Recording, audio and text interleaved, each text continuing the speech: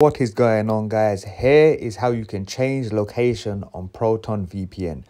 And remember, on the freemium app, you can't specifically change to a specific location. So for example, if I wanted to change to Albania, I can't because I need to actually upgrade to the plan. But that doesn't mean that I can't change my location on freemium. So you want to click on your connected country. In this case, is the Netherlands, and you just want to click change server. And then you can see it's loaded up to the United States, but it does take 1.5 minutes between each change of server. So what you could do if you want, for example, the UK, you can keep on clicking change server, change server, change server. And then eventually, if you're lucky, you will get your desired country. Or you can just pick to a country that you want, and that costs approximately,